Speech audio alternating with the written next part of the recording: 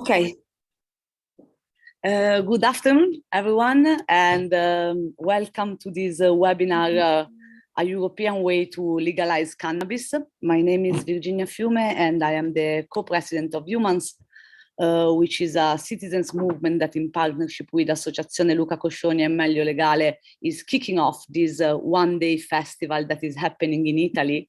And from a European perspective, we thought it was a good idea to start from the broader picture of the state of the art of cannabis legalization in the European Union, or the not yet cannabis legalization in the European Union, and potential of a European initiative or a series of initiatives on this matter.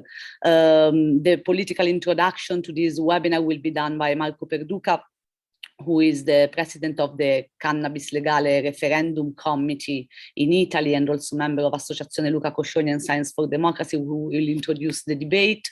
And after him, we will have a series of interventions starting from a broader perspective with Derek Bergman, Dario Sabaghi, and Magdalena Tapkowska, and then a focus on different parliaments and civil society organization at more of a nation-state level.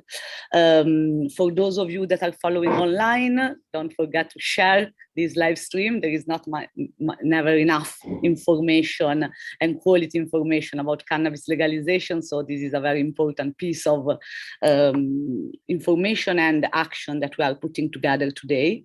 There is the translation available for those of you that are connected in Zoom. So you might see at the bottom of the screen an icon with the shape of a globe, and you can pick the language of choice for listening to the webinar. I will introduce the speakers progressively, but to start, the floor to Marco Perduca for an introduction to what is happening in Italy today in Rome, but also to this session that we put together. La situazione in Italia, oggi a Roma, ma anche una presentazione della sessione di oggi. Problems with my to change network. Okay, so Marco Perduca is trying to connect. Of course, there is not such a thing as a perfect webinar with no technical issues. So in the meantime, just to entertain you, for those of you in the Zoom, so the idea is to have the speakers and then have some time at the end for a bit of Q&A. We will do our best to ensure this, but in the meantime, of course, you can use also the chat here in the webinar and also the comments on the channels where we are broadcasting the webinar, and we will do our best to reply to your questions or for sure to make them the grounding works for other initiatives. So I don't know if Perduca managed his connection. We see him. I did. And yes. we hear him. So Marco Perduca, the floor is yours. Good afternoon, everybody. I'm sorry for the wrong t-shirt, which says LSD, but tonight we will talk about cannabis. As Virginia said, today's debate will try and deepen our knowledge on what is going on around Europe when it comes to necessary reforms in the field of cannabis regulation, but also what can be done at a continental level with a European Citizens Initiative. On my way here, I was rereading the Home and Justice European Common Decision of 2004, and I didn't remember that, but it was suggested in 2003 by the Berlusconi government. And so no wonder that is a document that needs some fixing or at least some updating. Over the last 3.5 years with Lorenzo Minea, who's next to me, also in person in Vienna, we have had a series of meetings with non-governmental organizations, networks, experts, and people that at the national level were engaged in promoting cannabis regulation reforms, and also were participating in side events at the UN Commission on Narcotic Drugs to try and suggest a more commonsensical set of rules and policies on the plant.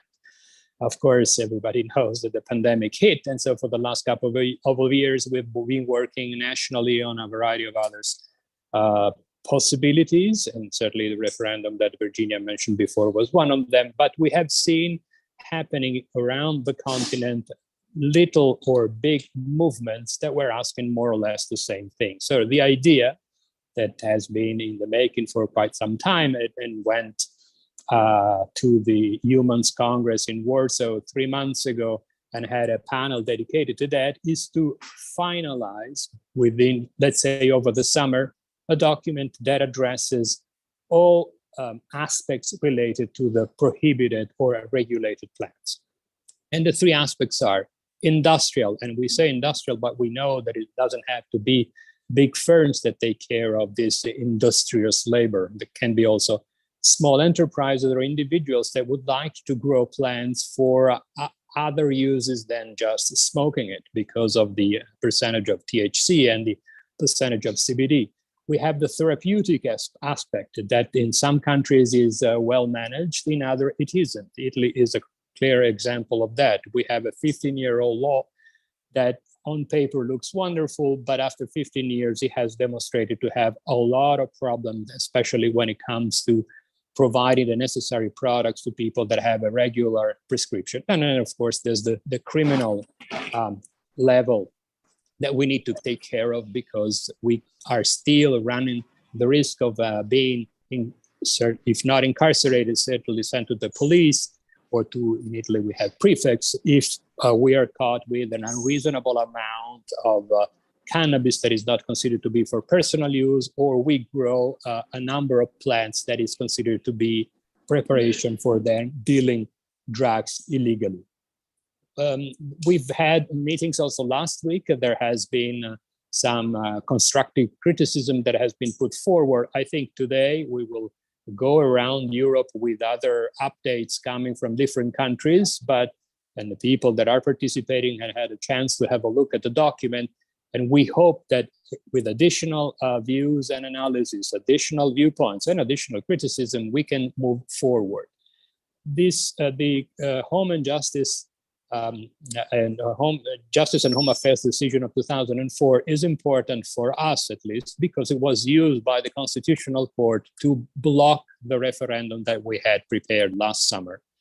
It is not within Italy's law to quote that kind of international obligations to block a referendum. Not even the UN Convention should be mentioned to block a referendum, but this is a story that we'll tell another time. But because it is there, and even if, as Leonardo, who's managing the live streaming today, always says, it is not necessarily to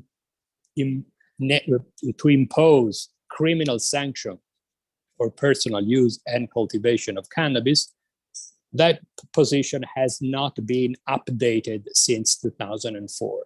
So we will have to find the best final version of the European Citizens Initiative to try and address these three levels. One is already being managed by the Commission on the Novel Food Directive when it comes to so-called industrial hemp. The other two, the therapeutic and the criminal aspects of cannabis, remain an open question at the continental level. Why are we targeting that? Because everywhere we go, we smell cannabis all over Europe, which means that even if the law is fierce or is being relaxed, this has become part of European culture. And we want to legalize that part of culture, and we want to legalize nature, as they say in the United States. And I hope that today's discussion will help arrive at a better version within the next few days, and then we will have other opportunities to share with you the final draft and take it from there. Thank you very much. Thank you, Marco Perduca. To describe to those who are listening, the European Citizen Initiative is the instrument that the citizens of Europe have available to address the European Commission. In the moment we decide to launch such an initiative, we will then need to collect 1 million signatures in 7 member states at least. So it's quite an important effort, but the idea of starting this discussion is because the situation is maybe mature enough to try such an effort, and this webinar is part of this progressive work. So the next person, so the first part of the webinar aims to give some general context to the European situation. And we start with one of the countries, the Netherlands, that apparently is one of the easiest place for people that use cannabis, but maybe it's not exactly like that. So starting from the myth and the things that needs to be demythologized, I'll give the floor to Derek Bergman from VOC Netherlands, who are gonna give us the perspective from this particular country in the context of the European Union. Thank you very much, Virginia. Thank you for everybody who's working on the seminar today, on the webinar. I will try to give a quick rundown of the situation here in the Netherlands. So we start back in 1976, when the Dutch drug law was changed to introduce a distinction between cannabis and other illegal drugs. And this distinction paved the way for our coffee shops, our famous coffee shops where you can buy cannabis. The main problem was and is still that cannabis remains illegal technically and formally, and production and import of cannabis products are actively prosecuted here. It is as if drinking and selling milk is allowed, but the police can shoot any cow that they see and will so. This so-called backdoor problem, referring to the back door of the coffee shop, has led to all kinds of problems. There is no quality control or ingredient information for the cannabis products that are sold in our coffee shops here. It is even forbidden for coffee shops to test and have their cannabis tested at a lab for pesticides or cannabinoid percentages. Cannabis is grown in all sorts of places and sometimes under unsafe conditions. Criminal gangs have become involved in the production. And as long as cannabis remains illegal, it is impossible to put any tax on it. Progressive political parties here, and especially a party called D66, and NGOs like the one I work for, VOC, have been advocating for further regulation and legalization for years now. A legalization law proposal by D66 got a tiny majority in our House of Representatives in 2017, but it has never been passed on to the Senate, so it is still in limbo. Instead, the former government came up with a limited weed experiment in 10 of the 102 cities that have coffee shops here. 10 companies will be allowed to grow cannabis for the coffee shops in these cities in a fully regulated way. None of the 5 biggest Dutch cities, such as Amsterdam and Rotterdam and The Hague, are taking part in the experiment. The weed experiment is a political compromise between the 2 Christian parties in our coalition government that are anti-cannabis and want to close down all the coffee shops, and D66, the party that wants full legalization. The 4th coalition party, led by our Prime Minister Mark Rutte, is somewhere in between. So now, more than 5 years after the experiment was announced, there still has now been not any harvest of regulated cannabis. After a long selection process, 10 growing companies were chosen, but they are running into all kinds of problems, such as banks refusing services to them. The Dutch government expects the first regulated cannabis to be available in the second half of next year, 2023. Obviously, the rest of the world has not stood still since 2017. Legalization is spreading across the globe. Other countries do no longer criticize the Dutch cannabis policy, and this foreign criticism, especially from France in the 1990s, is the main reason why the Dutch governments have been tightening our cannabis policy and making it more strict. The weed experiment, unfortunately, slows down the tempo of change. For most coffee shops here, nothing will change in the coming years. Most consumers will still have to buy completely unregulated cannabis products Home growing is not part of any law proposal or political plan, and home growers are routinely evicted from their house. What is happening in Germany is obviously very, very important to us, their little neighbor. We hope that home growing will be legal in Germany and that tourists will not be banned from German cannabis shops. This would set a great example for our politicians. There's always a chance, of course, that our four-party government will break down before the end of its term. If this happens, this would create more opportunities for faster and bigger change in our cannabis policy.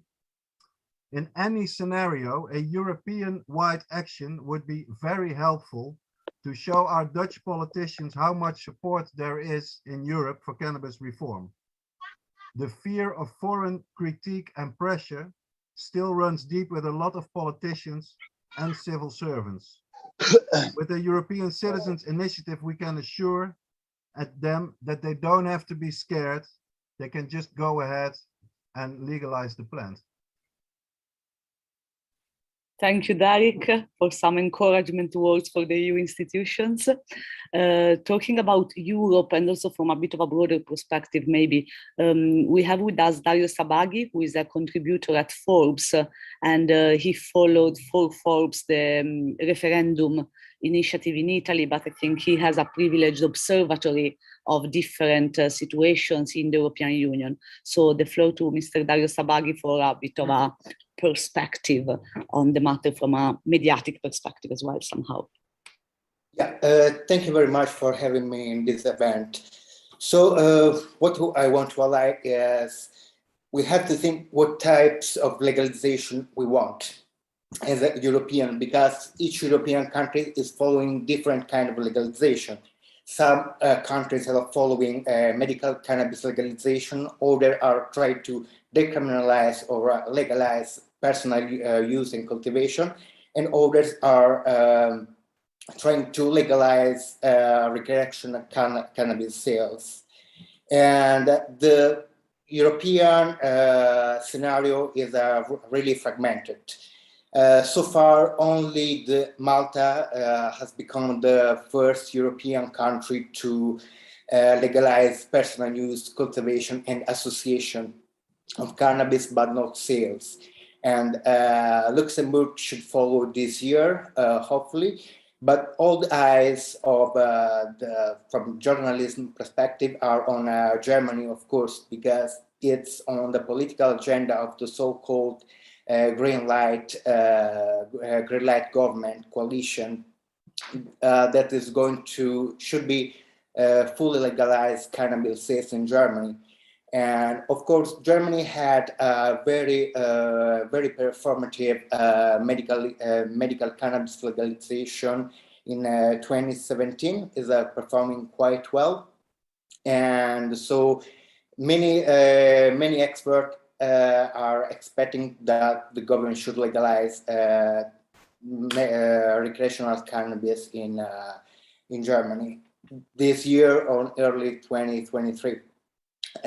They don't have still a draft law, so we're hoping they have some hearings that will be very helpful for the government to decide what kind of a model to adopt for Germany, because we have seen that the Dutch model or the Spanish model is not working very well so far because they haven't legalized cannabis sales. Also, as Mr. Perduca said, the situation in Italy, where the most population is in favor of the legalizing cannabis, the Supreme Court has recently rejected a referendum that could decriminalize personal use and cultivation. And also the medical cannabis in Italy has been established since 2007, but the lack of supply is suffering from medical patients.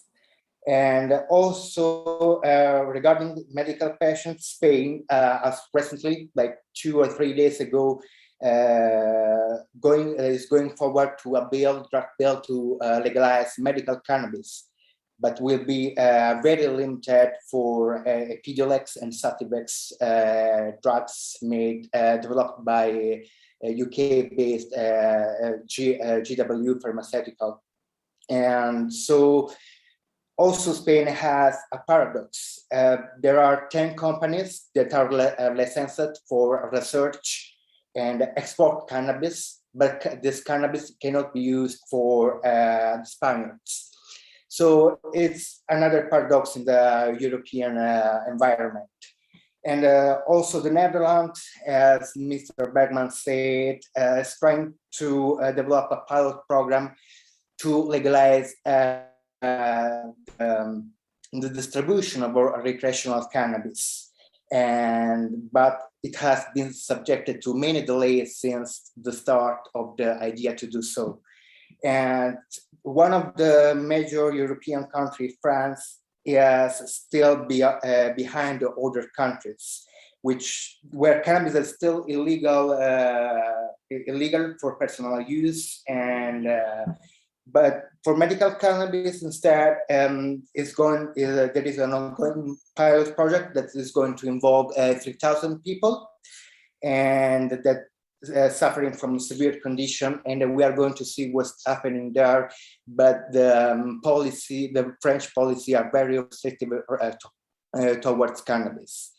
And Portugal is interesting because it decriminalized all drugs in 2001, but hasn't legalized recreational cannabis yet, while it legalized medical cannabis in 2018.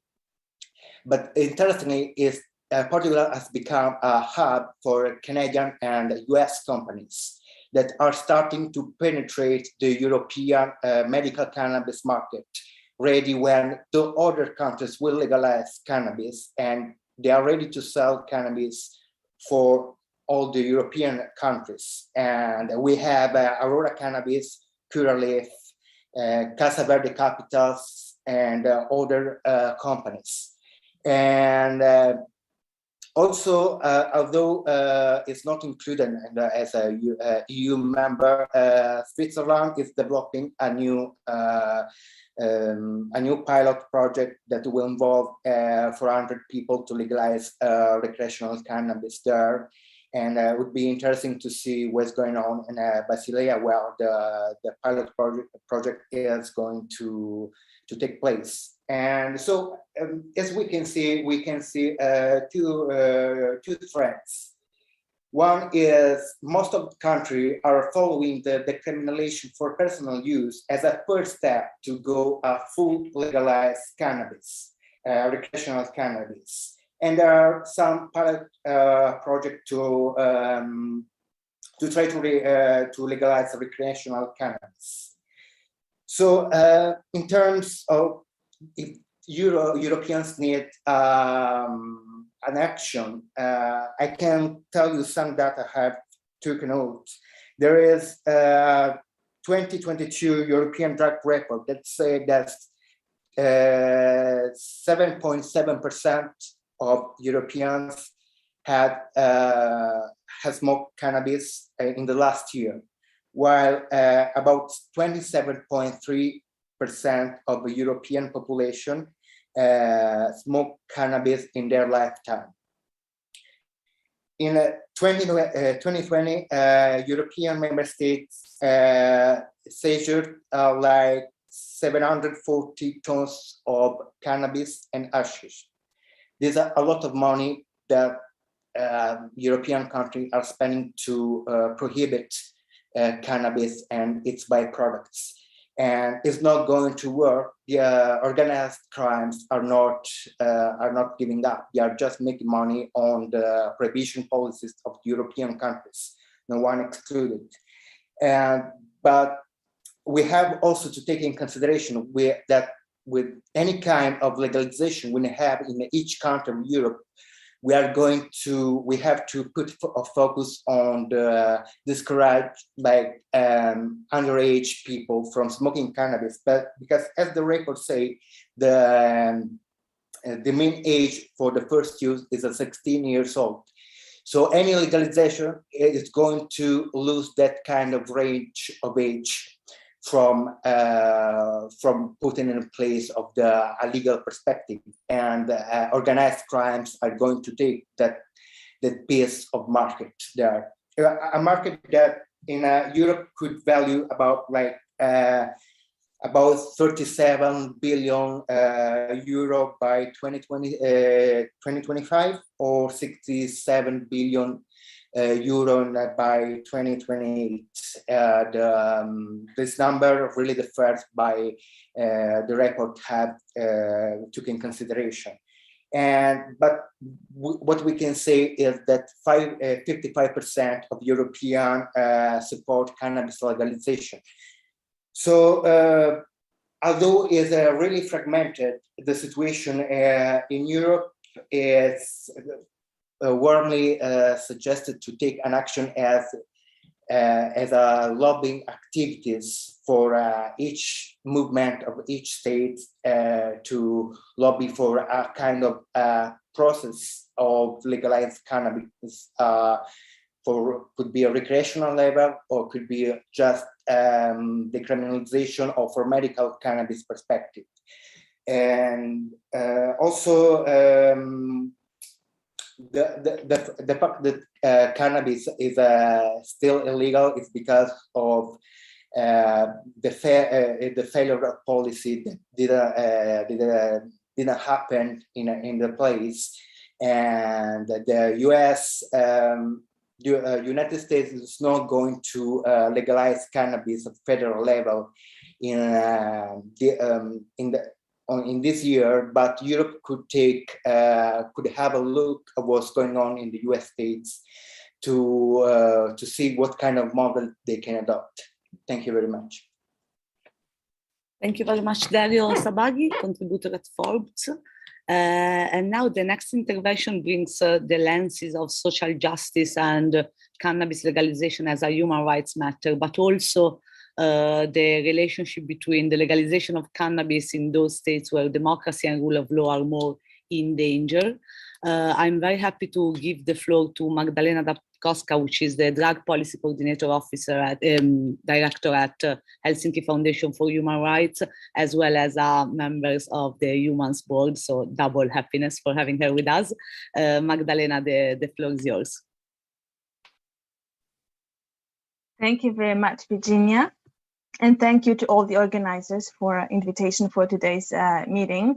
Well, having so many experts on cannabis and on regulation at the national or European level gathered around this virtual table of our today's meeting, what I could offer and put on this table as my own contribution to the conversation that we are having is, as Virginia said, the human rights perspective.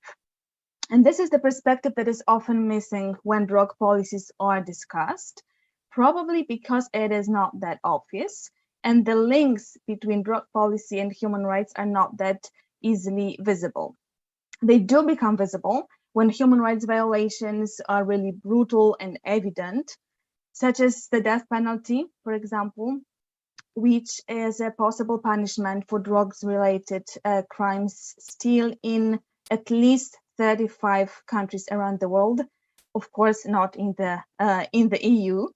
So here that link may not be that obvious, as I'm saying.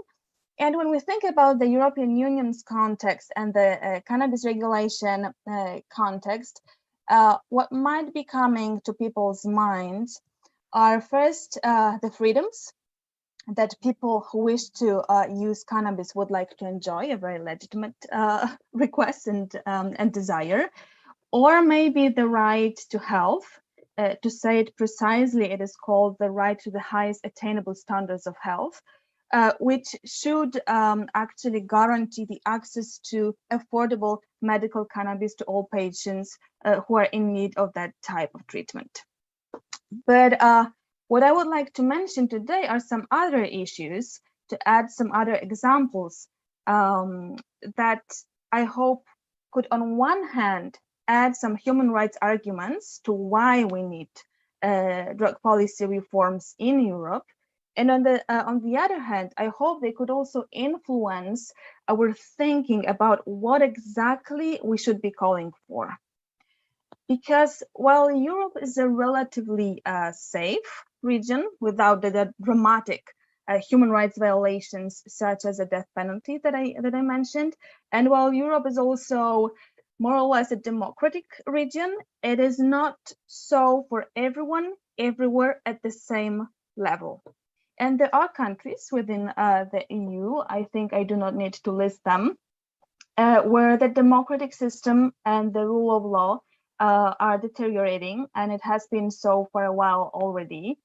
And while we do not have too much time today to go really deep into what it means for citizens, for civil society, one can more or less easily imagine, right, that that deterioration would mean less freedoms, fewer rights, more control, state control over the citizens, and also more populism as a narrative. And all these tendencies and phenomena, again, they do not have the same influence for all the citizens. They affect mostly those who are either opposing the rising authoritarianism, either have already belonged to the vulnerable communities and groups, or to those who work on issues that are perceived by society or presented to the society as morally dubious, including drugs and drug policy. So what we could already see were, for example, smear campaigns and scapegoating that targeted drug policy and harm reduction organizations in Hungary.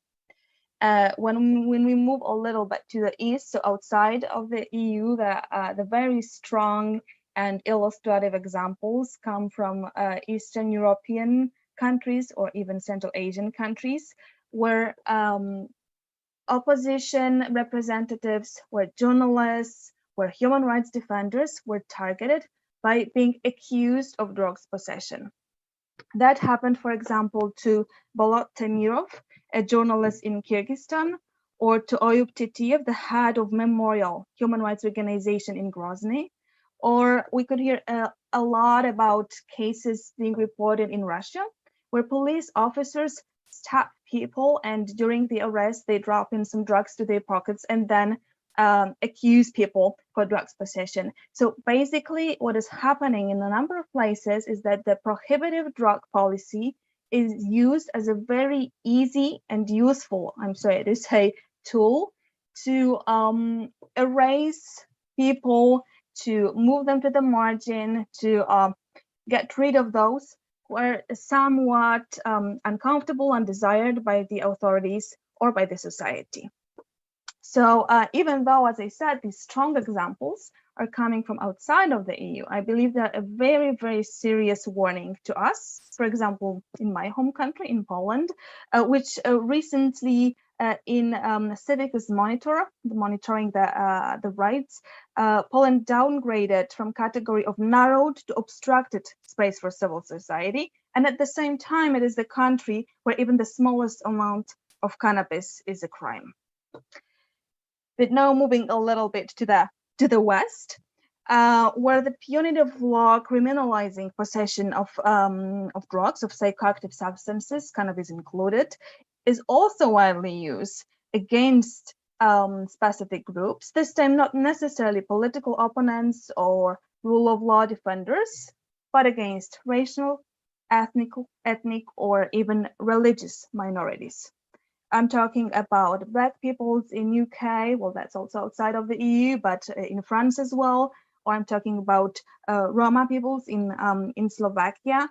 So even though the data clearly shows that these different groups, different ethnic groups or racial groups use psychoactive substances on similar levels, we can see that some of them are targeted by the law enforcement much more than others. So data clearly shows that Black and brown peoples are overrepresented in prisons and that unjustified police profiling does exist, which results, as an example, again, it comes from UK, it results with young Black men at the age between 18 and 24 years, they're 19 times more likely to be stopped and searched by the police than other citizens. 19 times. And even in the countries where societies are somewhat homogeneous, so the Black or brown communities are smaller, maybe less visible on the streets, even in these countries, the drug law is still used in an unjust way. It's just, again, the question, who's targeted? And so it might be a young man in a less wealthy districts of the town. They would be more frequently targeted by the police than middle-aged gentlemen in elegant suits in the business areas of the city. So we do see that that profiling. And what is even more is that it seems that when drugs are involved, or there is even a suspicion that drugs were possessed or used, then it is somewhat probable that we'll see more police brutality during the stop and search process. And it is somewhat striking that we'll also see some more tolerance and acceptance towards these practices in these cases from the society, from the public perspective. So what I'm trying to say and to show here that, well, human rights are universal and that they equally apply to everyone, regardless gender, faith, color of the skin, the neighbor that we live in, or the size of our wallets. And also, while people should be equal before the law, the current drug policy and the criminalization of drugs possession actually creates a framework where these basic rules are violated. And prohibitionist law may be easily used, as I said, as a powerful tool against unfavorable, undesired groups of society. And that's why, and that's one of the human rights reasons for at least decriminalization of drugs possession for personal use. But to me, this is also a reason why advocates for regulation, both at the national level and at the European level, need to be very careful and need to, from the very beginning, make sure that the regulatory proposals they are making are really inclusive, in a sense that from the very beginning, they contain all these perspectives: social justice perspective, racial justice perspective, possibly gender perspective, and there might be some others, because I believe that this is really crucial to assure that at the end of the day, when we finally see cannabis regulated, everyone can equally benefit from these reforms, regardless of those specific circumstances that I mentioned before.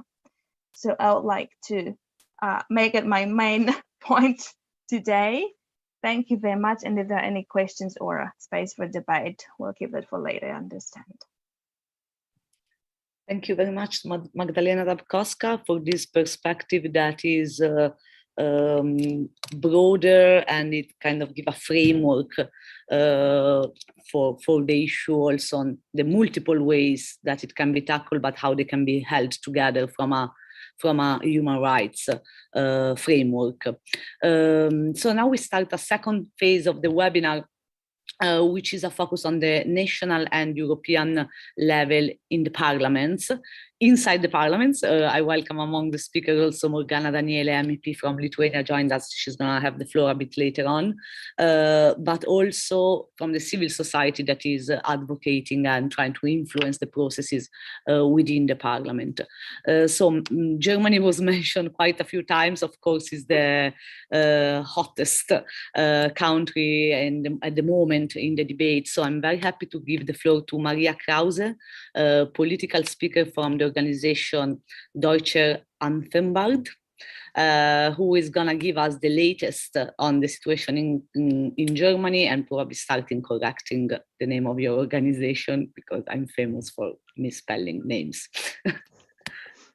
That's fine. Yes, thank you very much. And hi, everyone. My name is Maria Krause. I'm the political speaker of the Deutscher Hanfverband, so-called the German Hemp Association. And my job is actually lobbying, so lobbying for consumers. And well, we have the great situation that now it's not just discussing about if we legalize cannabis, but to discuss about how to legalize. So we are talking about detailed questions like how many plants should be allowed for home growing, and what kind of edibles should be sold, and all kind of things. So that's great. Right now, cannabis and other substances are regulated by the Betäubungsmittelgesetz, which is the Narcotics Act. And that's subject to the health ministry. And the health ministry is actually responsible for the legalization process. And these weeks, the German health ministry is hosting talks with stakeholders like us, the German Hemp Association, Deutscher Hanfverband, on the legalization of recreational cannabis. And the whole thing is led by the German Commissioner for Narcotic Drugs, which is Burkhard Blinert. So yes, right now the status is that official hearings in the German Bundestag take place. And well, the results of these talks will be presented at the end of this month in June. And they are supposed to lay the groundwork for the legalization strategy with the aim to present a draft law this year. So what has to be done in the end is to remove cannabis from this Narcotic Act, to legalize and regulate it with the Youth Protection Act and trading laws and taxes, of course. So yeah, so there is, after many years, hope because of the Ampel, or so-called Ampel coalition, traffic light coalition, the coalition of Germany's federal government. And yeah, we have three parties there: the Liberals, the Greens, and the Social Democrats. And after many years, this coalition follows a more progressive and social democratic policy. So right now, we already have medical cannabis in Germany. We legalized it in 2017. But currently only pharmacies can sell medical cannabis in Germany, but of course to patients only. And for patients right now, it's very difficult to find a good doctor, to get a recipe, to get a permission, to hand an application to the health insurance. So it's very expensive and it's very complicated.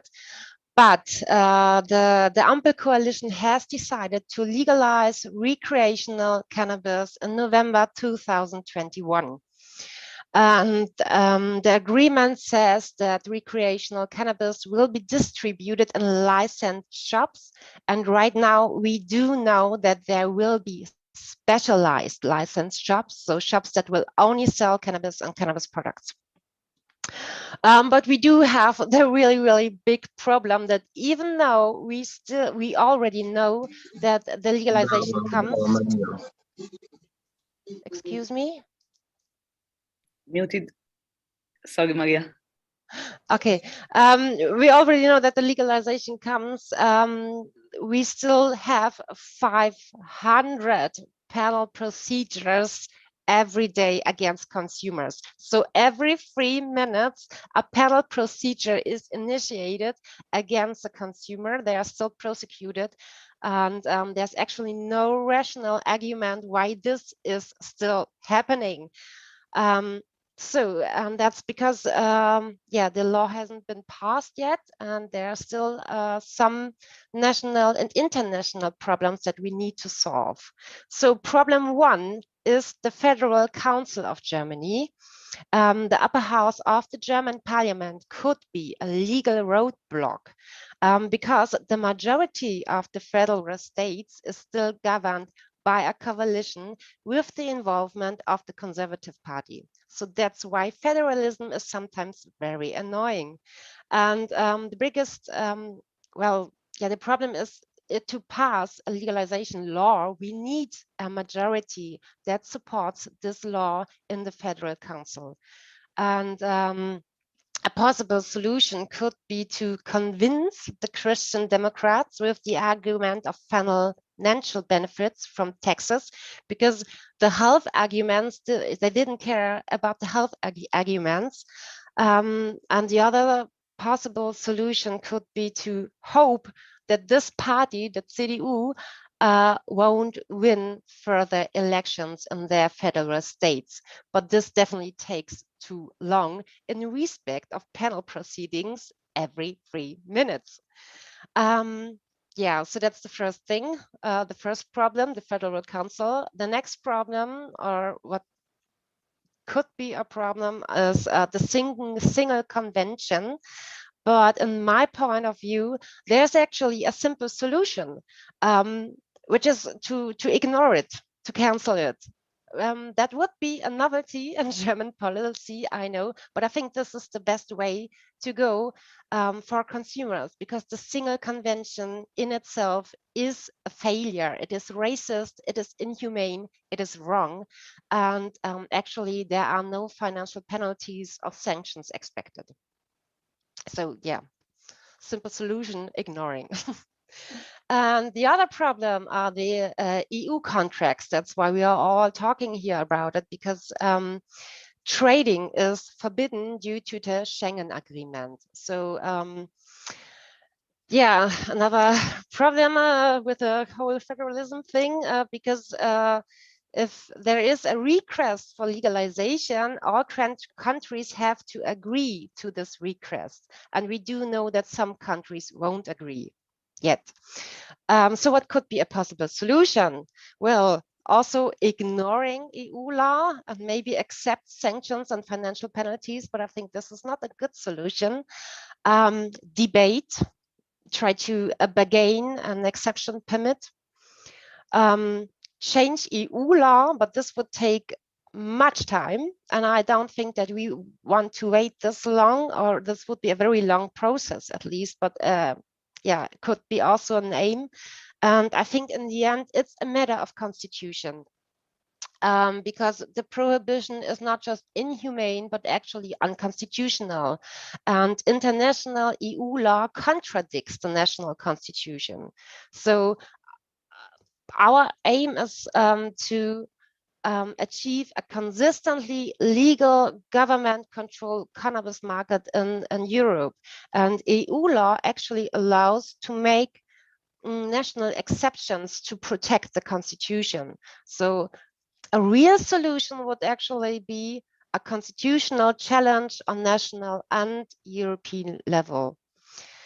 So what's the prospect, or the question that we Germans are asking ourselves is, if Germany falls, will Europe follow? And yeah, if we look at other European countries, we experience a liberalization in different European countries right now and worldwide. So there is a trend towards liberal progressive policy, I think. And one example would be the lawsuit to the Austrian constitutional courts in Austria. The activist Paul Berger filed a lawsuit, and the court has to deal with this subject at the end of this month. So maybe there will be a legalization in Austria coming soon. And we German legalized activists have an eye on this too, because we do need arguments and examples to prove that the legal way is the only rational way to go. And if a national constitutional court decides that the prohibition is unconstitutional, then they will have to legalize it. We do have also a judicial constitutional review proceeding in Germany. Yeah, but I think the file was handed in 5 years ago, filed by Jugendrichter Andreas Müller, juvenile court judge.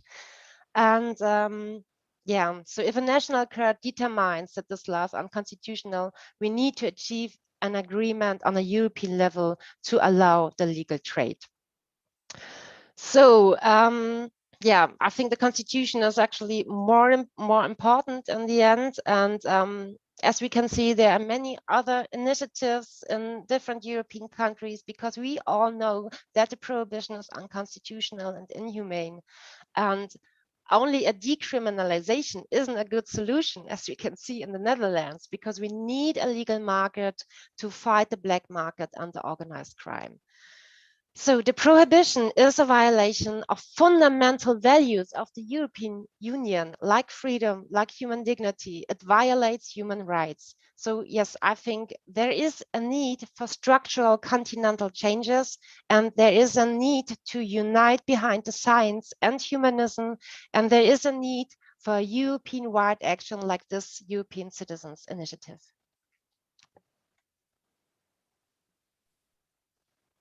Thank you, Maria. Okay, No. I thought you were away. So yeah, sorry. Thank you, Maria. Thank you very much. And now we move to a floor that we never covered before with these European webinars that we are running for a while.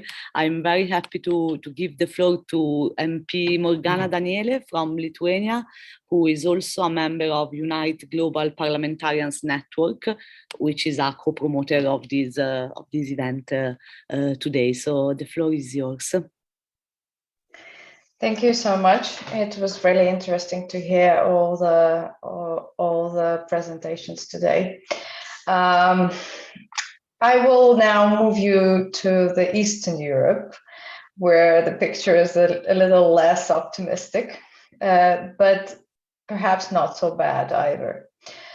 So 2007 was an interesting year in Europe, where as we could hear, a lot of countries moved forward with their regulation on drugs, on cannabis, or medical use of cannabis. But Lithuania actually criminalized it for the first time. So we never had it criminalized for the 30 years since our independence. And then in 2017, somehow it happened that we actually took one step back, and possession of any quantity of any legal drug was criminalized. So what is happening now? We are trying to get back on track again. That is to reverse the mistake that was done in 2017. But surprisingly, it's not so easy. Despite the fact that since all possession of any quantity of drug was criminalized in 2017, the use of drugs grew, and it grew by the biggest percentage ever since our independence. And obviously, it's not because drugs were criminalized, and so people were so enthusiastic about getting criminal record, and that's why they started using more drugs. We have other explanations, as the pandemia, as psychological problems people encountered, and other reasons why the drug use grew.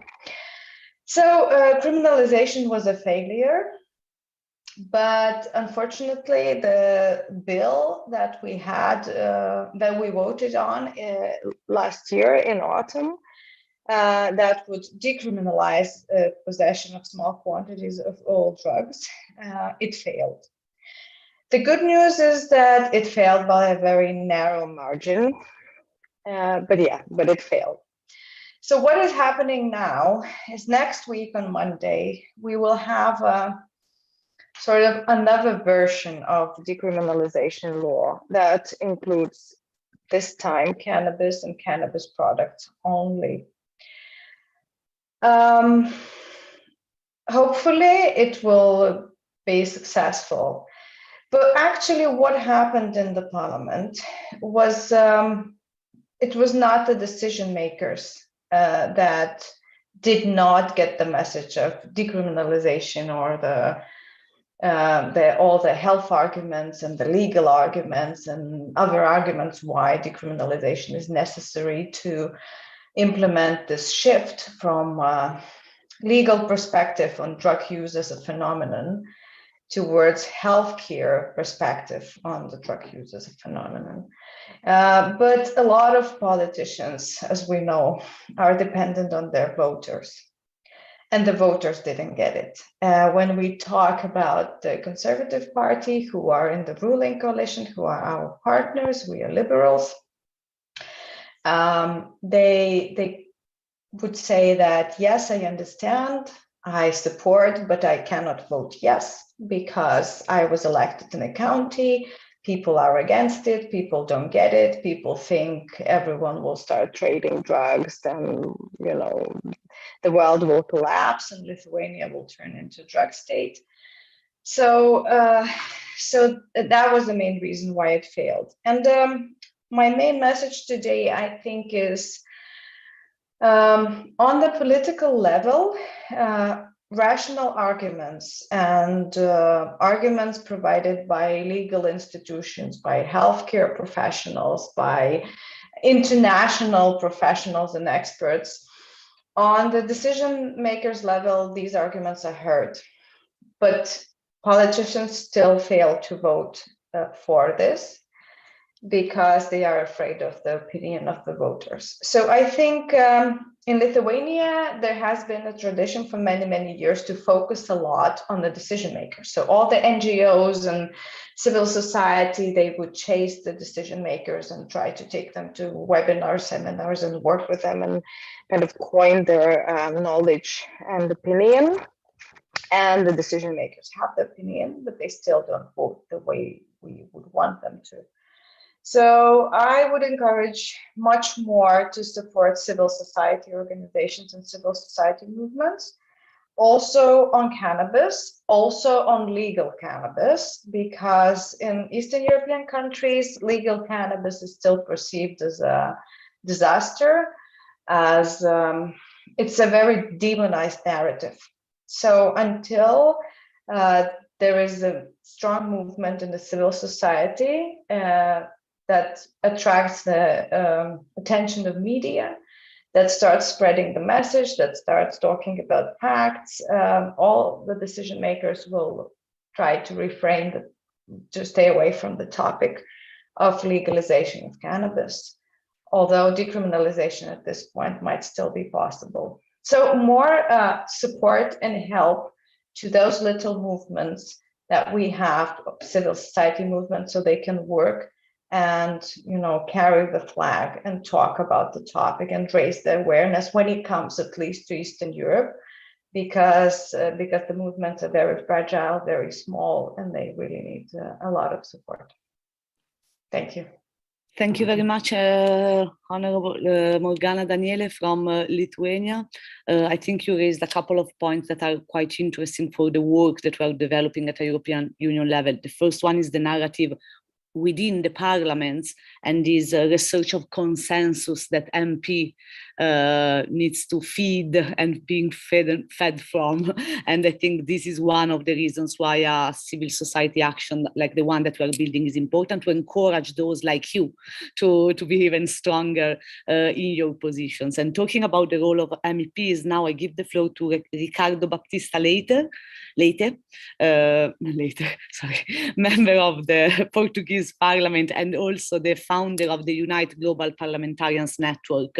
Since they were also at the vigil of the debate in Italy, in the Italian Parliament, I think also explaining why a network of parliamentarians is important, as well as a network of civil society groups and citizens.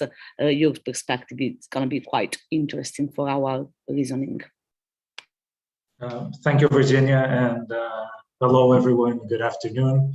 It's a real pleasure to be with all of you just a few days ahead of the International Day Against Drug Abuse and Illicit Trafficking, or World Drug Day, at an important moment in history for drug policy reform across the continent. I'd like also to especially greet my esteemed colleague, Morgana Daniele, who just spoke, who is also a member of the UNITE Network.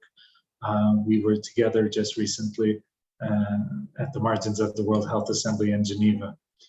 For those that don't know me, my name is Ricardo Baptista Leite. As was mentioned, I'm a medical doctor trained in infectious diseases and the head of public health at the Catholic University of Portugal. And I'm also a fourth-term member of parliament in my country. In 2017, I founded UNITE, a global network of parliamentarians focusing on ending infectious disease and global health at large. We are currently present in more than 80 countries, trying to transform scientific evidence into concrete policy. being at that cornerstone that is so critical of transforming scientific evidence into political action plans, into new laws, into budgets, into policy reforms, and so forth. And we see this as a critical aspect of our activity, because the reality is parliamentarians, members of parliaments, congresses, and senates are the true representatives of the people. And we have the role of representing people's voice, especially or starting by those that don't have a voice, those that are in most vulnerable situations. And we are the ones that keep governments accountable, or at least have that obligation, that the ones that change laws, we have the capacity to change policies and to get money where it is needed. And in that sense, of course, particularly discussing the role of drug policy, drug policy has played a very central role in all of our activity since the very beginning. And of course, the fact that we started in Portugal is undoubtedly one of the reasons why drug policy played such an important role. This year marks the 21st anniversary of the decriminalization of all drug use in our country. And so we passed the law in 2000, the year 2000. The law was enacted and enforced in 2001. And more than 20 years later, we have seen the impact of decriminalizing the use of drugs in our country when it comes to not only infectious diseases, of course, with an enormous decrease on HIV and AIDS, for example, or viral hepatitis. Just to give you an example, drug-related HIV infections were responsible for around 60% of infections in the 1990s. Today, drug-related HIV infections is responsible for less than 2% of the total of new HIV infections in our country. We saw a decrease in terms, of course, of incarceration. So we do not have anyone in jail related to drug use. And of course, this leads to a decrease in costs in terms of the justice system. And we've seen also multiple other impacts on the social side, with the decrease in drug-related crime, and also on the health side.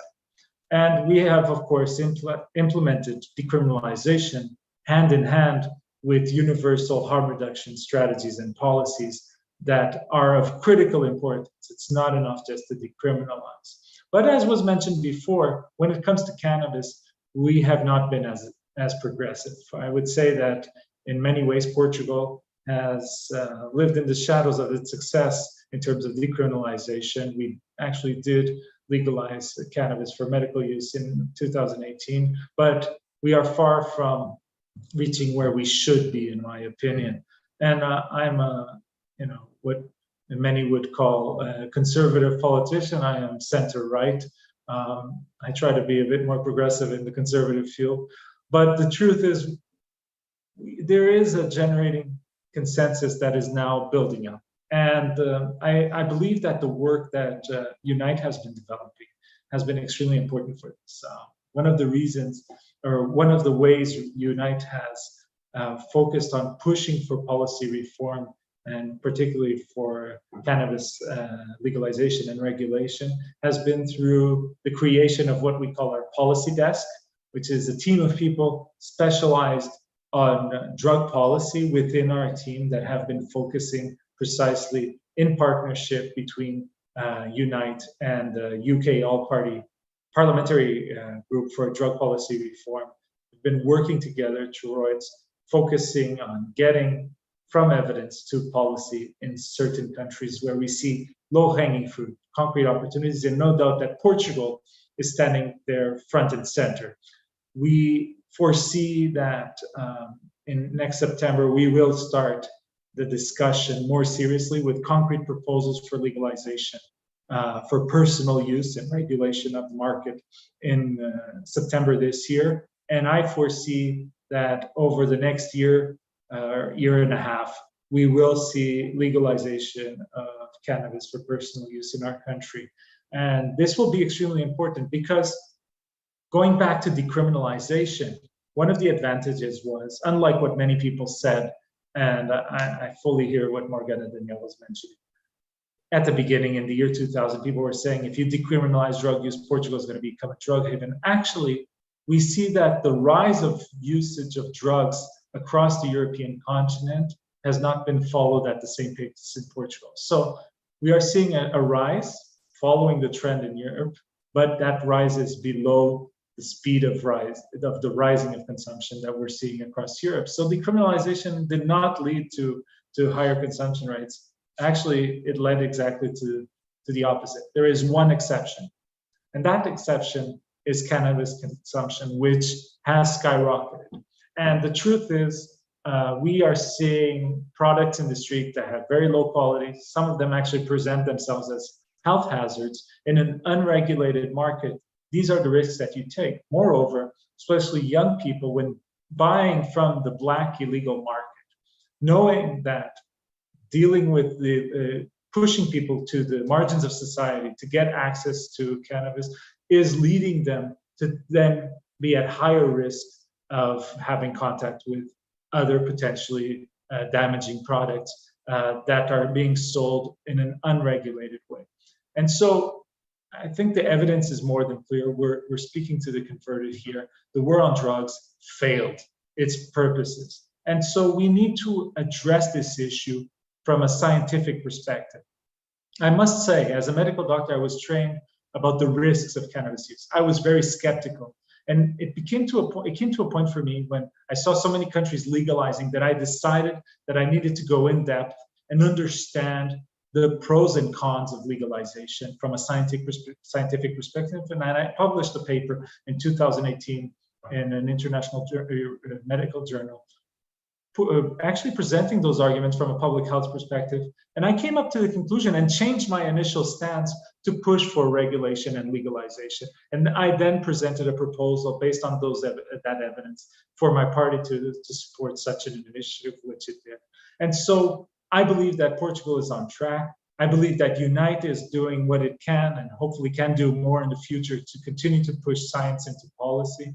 And together we can build the alliances needed to make sure that we keep our populations safer and that we have more and more focus on health and well-being and abandon completely the judicial and criminal approach to drug, which has failed completely. But of course, the role of parliaments and parliamentarians is not enough. I know my time is coming to an end. And so I'll end by just saying that there needs to be stronger popular support behind reforms, not just from parliaments, but from the people. And that's why I see, for example, the European Citizens Initiative as such an important initiative that highlights exactly where public opinion stands. And as you can imagine, this is extremely important for decision makers to feel that the people have our back when pushing forward on these issues. And so it is only through fostering these alliances that we can find a European and hopefully a global way to legalize cannabis in a regulated way, putting science and public health first, and making sure that human rights are at the core of all of our actions. And so, as we like to say in our organization, it's time to unite in the name of the people. Thank you very much. Thank you, thank you very much, MP Lete. Also because you really created the assist for the last live intervention, which is from Natalie O'Regan. We will now fly to Ireland and beside the update of the state of the art of cannabis legalization in Ireland, we will have a look of another instrument of participatory democracy that might be thrown into the game, which is the citizen assembly and the randomly selected citizen assemblies process, which somehow also seems to reconcile some of the elements that we brought here today. So how citizens, experts, and the element of expertise and science can fed a debate that then feed progressive decisions into parliaments and create more Mr. Lete, where you start from a position, then you go through science and you might realize that cannabis legalization is the way to go. So thanks, Mr. Lete, and the floor to Natalie O'Regan, drug policy research in Ireland, and one of the first supporters of this project of the European Citizen Initiative we're working on. Thanks very much for having me. I will try to speak slowly. In Cork in Ireland, we speak very, very fast. Like many other countries, our drug law is governed by a piece of legislation that is out of date. It was introduced in 1977. To give you an idea, in 1977, divorce was illegal, women were not allowed to own property, seatbelts in cars were not a thing. And I think the Atari came out the same year, so it's a pretty old piece of legislation in Ireland. There has been attempts in the past to move the conversation forward. We had our first one in 2013 with a legalization bill. As you can imagine, it didn't get very far at the time. We had a long-running fight for access to medicinal cannabis. This was spearheaded by a mother of a child with severe epilepsy who, to get access to cannabis, walked from Cork to Dublin, which is, I don't know, 300-400 kilometers. She did eventually get access to it. And after 5 years of being promised a program since 2017, we had in November 2021, the first patient to get access to medicinal cannabis. So it has been a long, long fighting road for Ireland. So we have been criticised, like even our medicinal cannabis aspect has been criticised as it only applies to 3 very limiting conditions. So in terms of legalisation and our cannabis journey in Ireland, our politicians are very fearful of the conversation. Their fear of losing voters on a very divisive topic. So since the foundation of the state in the Republic of Ireland, we have had the same 2 parties that have been in constant power for 100 years, which has left very limited options for activists and reformists to try and open the conversation and try to engage with politicians. It's the same 2 parties and their stance has always remained the same, which is no. Nevertheless, our Taoiseach, one of our Taoiseachs at the time, our Prime Minister, he admitted to consuming cannabis. Our Minister for Health has openly stated he believes that cannabis should not lead to a criminal conviction and should be a health issue. But in reality, it has led to no change whatsoever. We did have one political party that was quite liberal on the conversation of cannabis, which is the Green Party. And they did advocate for Amsterdam-style coffee shop policy for cannabis, but they were elected into government in early 2020 and that has disappeared off the agenda. So the one promising aspect that we do have in Ireland is an avenue called a Citizens' Assembly. So what a Citizens' Assembly is, it's a random choice of 100 registered voters from across different demographics and different electoral areas. And the goal is to represent the overall electorate in the country. So what happens is they go up to a hotel, they sit in a big, huge conference room for a few days, and they hear evidence, they hear speakers, they hear both sides, good and bad. And at the end of it, they sit down, they discuss it between themselves, and they make recommendations to our government. So we have had the Citizens' Assembly on previously very divisive topics in Ireland. So one, we had a Citizens' Assembly on abortion. We had Citizens' Assembly on gender issues, equality. We have currently one on biodiversity. And we did have a promise of a Citizens' Assembly in 2022. This has now been pushed back. And every time you have the conversation, the date is getting further and further and further away of when a Citizens' Assembly on drugs is going to happen. So it has been promised in the programme for government, so we are just waiting on it. So the last update was the Citizens' Assembly on drugs is supposed to happen in early 2023. Usually these kind of things, they might take 9 months to 12 months to hear the evidence, write the report and submit the report to government. So 2024, by the time the Citizens' Assembly will have their recommendations on the future of our drug policy available. We are due an election here in Ireland in 2025. So we can imagine politicians that are terrified of the conversation of drug policy and terrified of the conversation of cannabis are not going to make any big moves in the area 1 year before they're going to get re-elected. They don't want to deal with the divisive issue. They would rather close the door and wish that all activists and cannabis reformers just went away and left them alone, but thankfully we don't. So given that it's going to be 2025 before anything comes from the Citizens' Assembly process, I think the European Citizens Initiative is a fantastic way of bypassing small local politics and small-minded conversations that our politicians have. They don't want to hear this conversation at all. So by having an avenue such as a European Citizens Initiative, that we can go directly to Europe, we don't have to constantly try to get through to our politicians to bring this issue to Europe. We can bring it ourselves. And I think politicians, everybody here that's in the space, we've all heard the argument from politicians, oh, we cannot do that because of international law. We cannot do that because of European law. Well, international law has changed recently, descheduling cannabis. International law is moving forward to the 21st century. And I do believe that European law can do the same.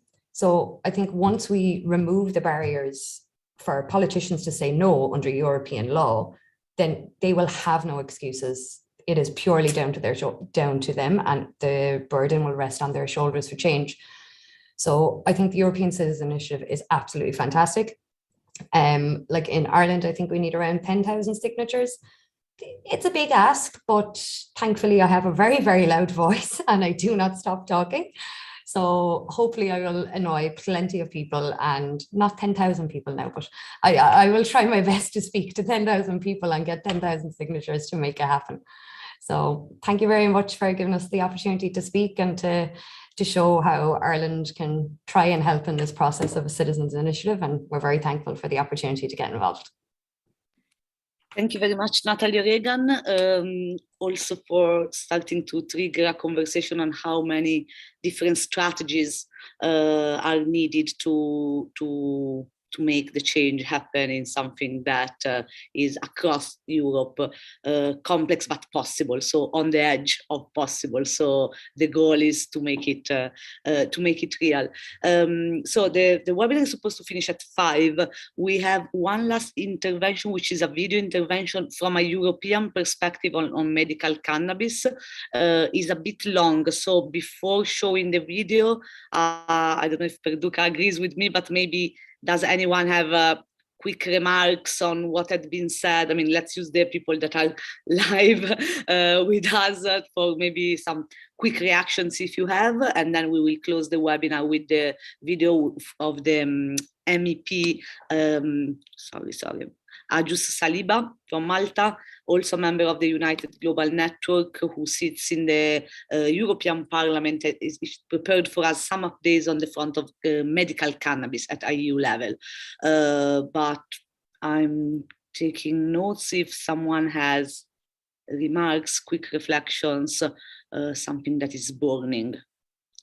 I think there were 2 questions in the chat, or one was a request of the figures shared in the speech before, if you go back to Mr. Sabaghi.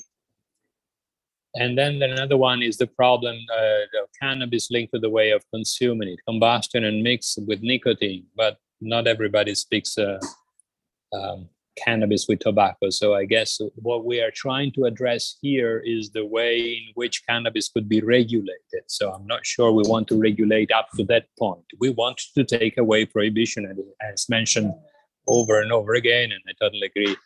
I couldn't agree more with Maria when she speaks about prohibition as a set of laws that violate human rights at all levels. So I think the debate today is at a different level. So I don't see any other request. So I see an hand from Mr. Ermanno Galli.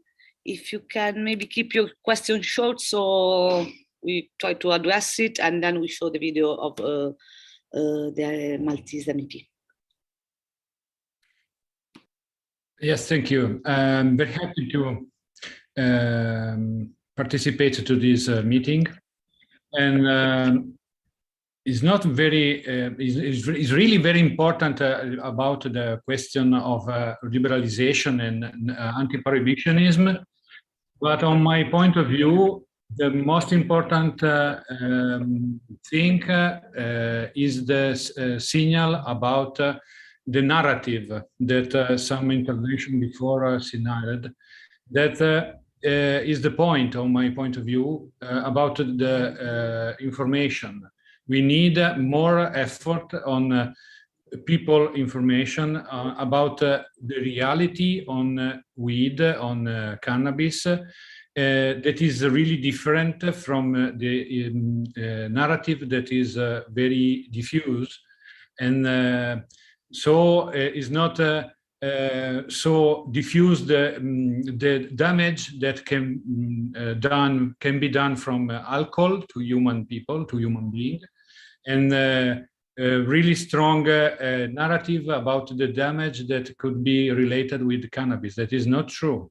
This is only my point of view. Thank you very much. Thank you for this. I'm gonna share in the chat, or maybe Jessica can help me, the link to the Science for Democracy and Associazione Coscioni podcast platform. We already have a lot of content in Italian, and one of the ideas that we are working on to foster the network of people at the EU level that are going to commit to the European Citizen Initiative is to have maybe some episodes of a podcast in English that can help us to strengthen our networks and also this discourse.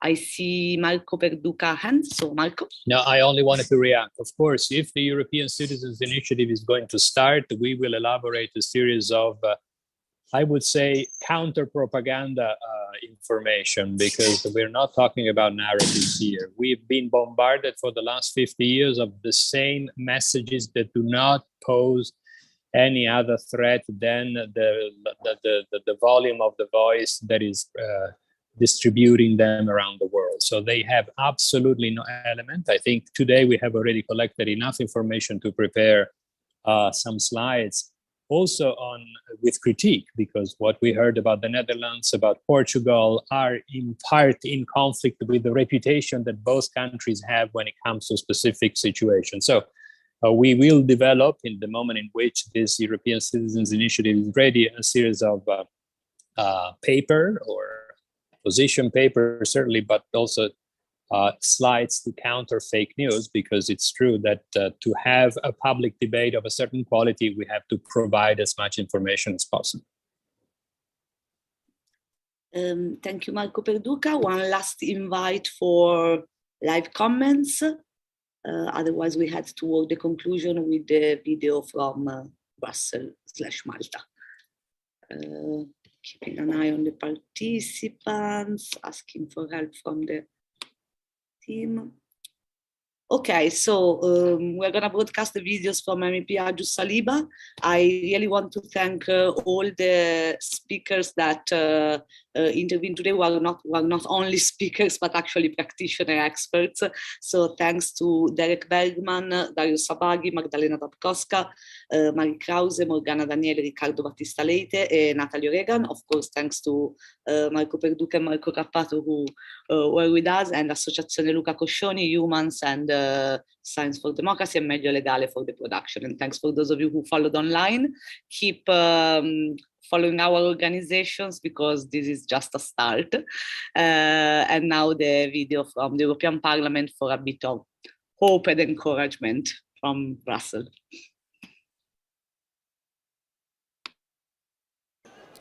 Good afternoon, everyone.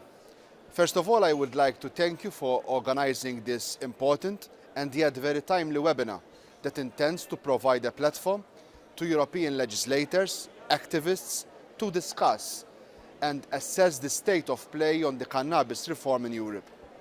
The therapeutic properties of medicinal cannabis applications are increasingly being acknowledged by the scientific community. Scientific evidence, as well as patients' experience, show that medical cannabis is effective in the treatment of several diseases, several conditions including epilepsy, multiple sclerosis, fibromyalgia, and can be employed in alleviation caused treatments of certain ailments, including cancer. However, the regulatory framework of medicinal cannabis remains fragmented across our European Union. Consequently, patients are not benefiting from fair access to safe, high-quality, cannabis-based medication. Moreover, pan-European research on medical cannabis remains largely underfunded, and the medicinal cannabis industry is not put in the conditions to develop smoothly across the European Union.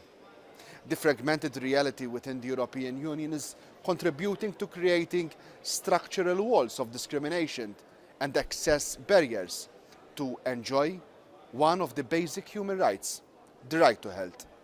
And that is why EU harmonization on standards of medicinal cannabis products and of the national law frameworks should be a priority for European lawmakers. And I strongly believe that as a harmonized approach to a legalized and regulated medical cannabis market will definitely improve patients' fair access to medicinal-based cannabis. This regulation of cannabis-based medicines would also translate into additional revenue for public authorities that would limit also the black market and ensure that quality and accurate labeling is also established. It would also limit minors' access to the substance, which, in my opinion, is essential. Please allow me to introduce some actions that have been taken at EU level in order to ensure that patients fair access to medicinal cannabis in the EU member states. During the pandemic, a cross-party interest group on medicinal cannabis was established at the European Parliament by a group of MEPs, including myself, aiming to promote the interest of patients and medicinal cannabis value chain towards European policymakers and society at large, and also to promote a joint policy effort ensuring patients fair access to medicinal cannabis in all member states. The interest group gathers MEPs from different political parties and aims to pursue its overarching goal, that of addressing the different elements that give rise to the current obstacles that we have experienced and that are still being experienced by patients and also the rest of the value chain. In our work, we focus on 4 core aspects, which are a prerequisite for progressing toward their more specific priorities. First of all, we need to ensure that a set of harmonized definitions are created in the field of medical cannabis.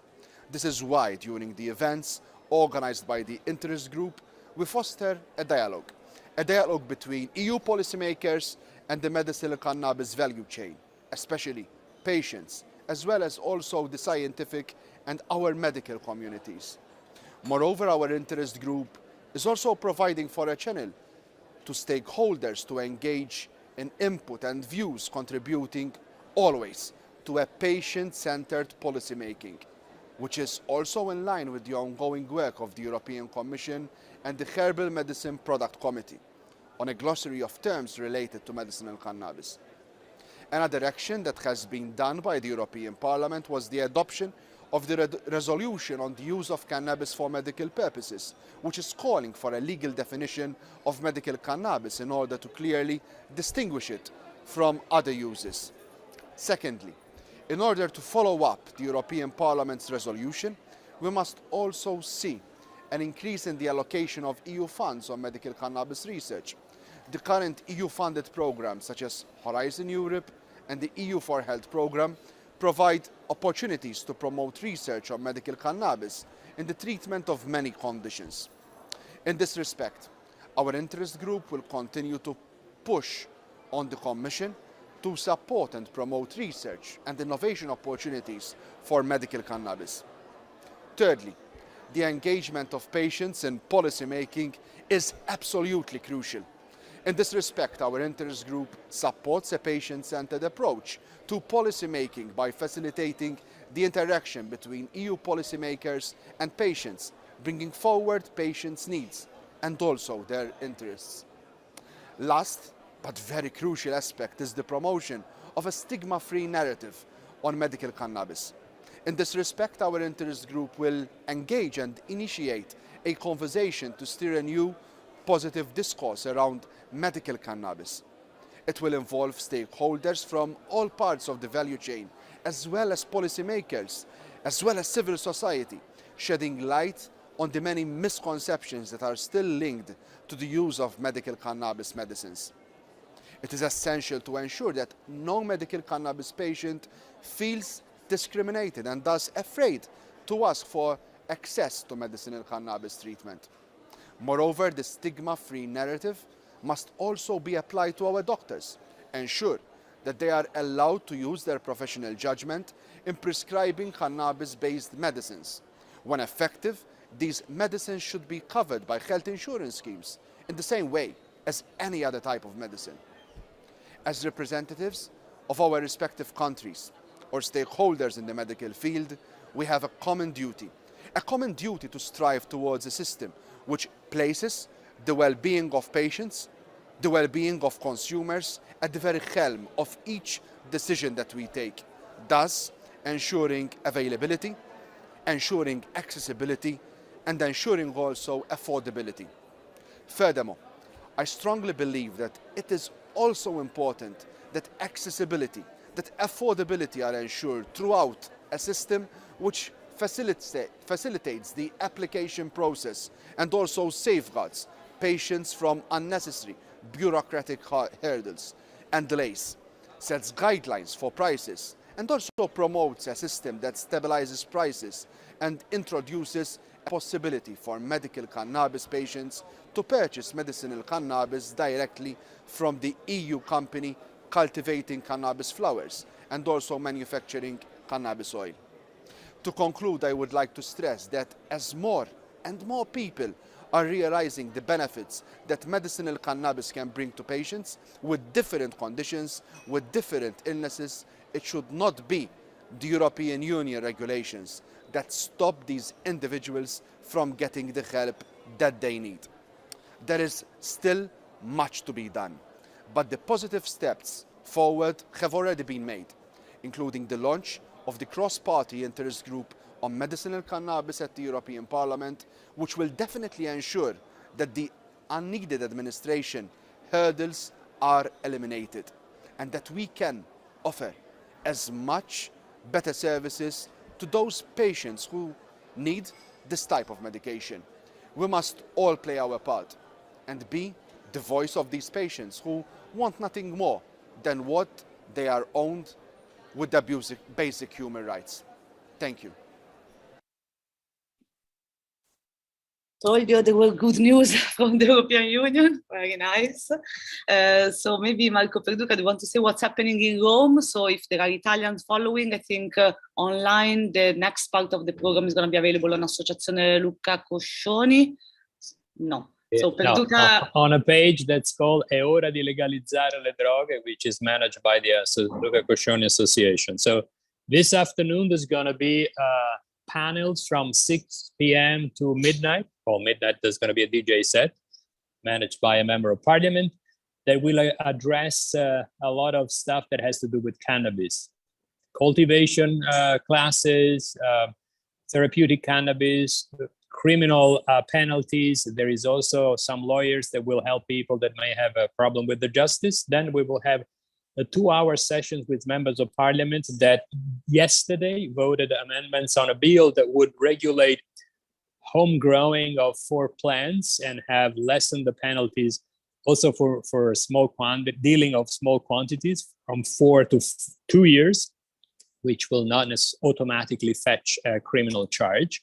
And then later on, there's going to be debates. There's going to be readings by novelists that will read, more important novelists, I should say, writings on drugs in general. And then there's going to be music and dancing and networking, because what was voted yesterday by the Chamber of Deputies will reach the plenary on the 29th, which is the day after the government and the United Nations will publish their annual drug report. And so it's going to be interesting to see what the Italian government and even more the United Nations will say about drugs and how the members of parliament here will react. We know that the moment in which this will go through by the lower chamber, and it's possible that we'll go through, not without some hiccups here and there. The Senate is a different story, but little by little, I think, as we have heard today, things don't happen overnight. We've been pushing for the last 35 years, so maybe the time would be ripe. But nevertheless, we know how politics is done. So thank you again, Virginia. Thank everybody. We'll be in touch. I think some of the suggestions that were circulated today may also be asked in a written format. Leonardo, who's also the director of a website that's called Fuori Luogo, and is also the editor of the same column that happens to be published by the Italian communist newspaper, but they're very libertarian on this issue, that's called Il Manifesto, every Wednesday. Is interested in having the pieces about the Netherlands, Poland, Germany, Lithuania, and Portugal. So there was going to be a way to keep on educating each other of what's going on in Europe. This time they will be translated into Italian, but I'm sure that there will be other opportunities in the future. For now, that's it. Thank you, everyone. Oh, on the 26th, there's actually, as it was said before, it's International Day Against Narco Trafficking and Drug Abuse.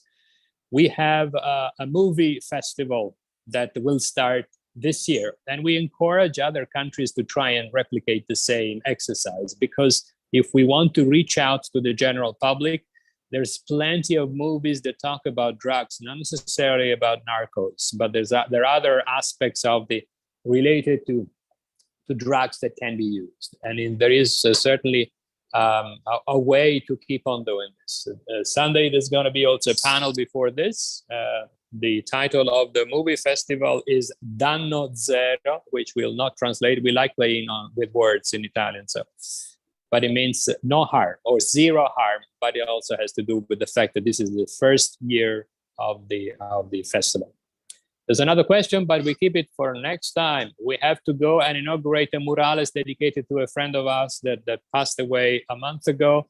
He was a therapeutic cannabis advocate, and he died not because, of course, he didn't get enough cannabis, but he has a very rare disease. But for the last 4 years, he has been the champion of medical cannabis and eventually also of cannabis for other purposes. So his name is Walter De Benedetto, and we're going to now inaugurate this huge murales that you can see on our social media channel as of tonight. Ciao.